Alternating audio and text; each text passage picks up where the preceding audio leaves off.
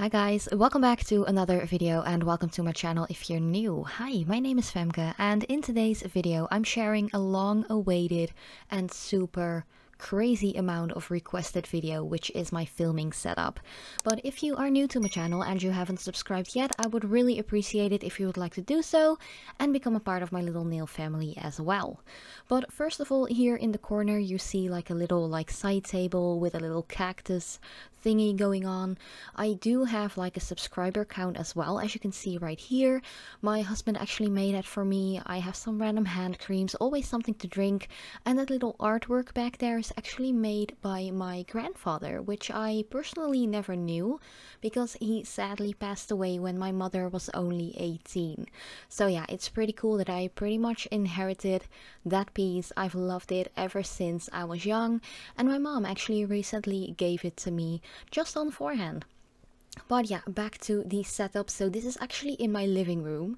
I have like an L-shaped room, so I have a really nice, like in the front of the house, an extra area where I have my work desk, and on the right is actually my husband's work desk since he works from home. But yeah, you just saw a little overview, and let's just continue with the setup itself. It is pretty much like a big collection of different things, and it just works perfectly fine for me. So I do have two LED panels and a bigger LED light that is just right behind the camera. Then on my setup itself, I have my most used base and top coats, some oils. I have like my little cotton round stacker thingy, as well as some remover that kind of switches up weekly because I tend to use a lot of different removers. There is an LED light of pink gel in the back as well. But yeah, let's just show you my little setup first.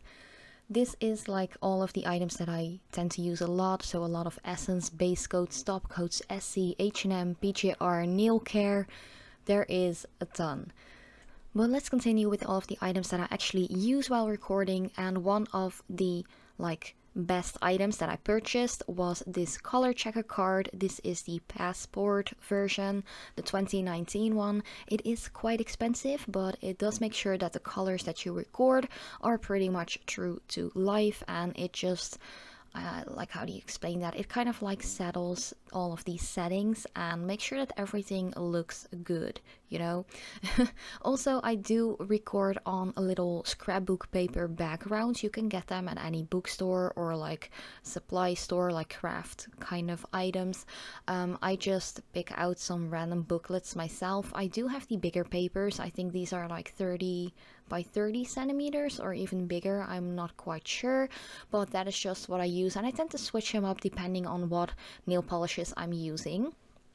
But let's get into the camera itself. So I use the Sony a6400 as at least the body, and I do have a big macro lens on there. I also have a smaller lens. I don't really use it that often because the autofocus is a little bit slower and it makes a lot of noise, even though I do delete all of the noise that I actually record while doing my nail art videos and such. But I am planning on doing some more face videos as well, maybe even some makeup stuff. So I am actually planning on getting a second camera, probably the same body, but I'm going to try out some other lenses as well. But yeah, here you can see as on a side view the LED light that is actually behind my camera. You can see my lens a little better, as well as the entire overhead rig that my camera actually hangs onto, I'd say. I actually got this from my husband's foster dad.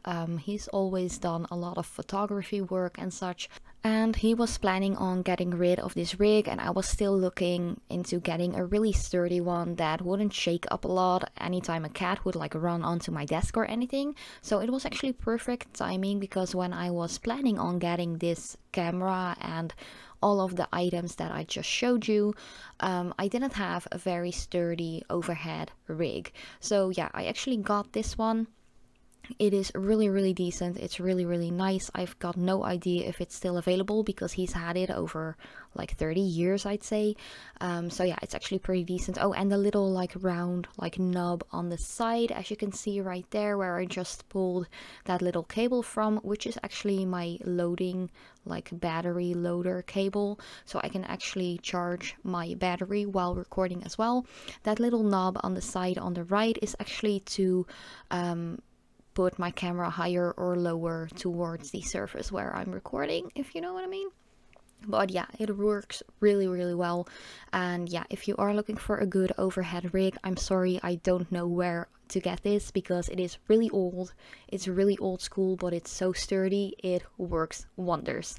But yeah, back to the other lights that I use. These are just two really nice LED panels. I can actually set up how bright or intense I want the light to be. So if I want it to be a little bit more soft, I can just adjust it, as well as the Kelvin like degrees, I'd say, or at least that's how we call it here in the Netherlands.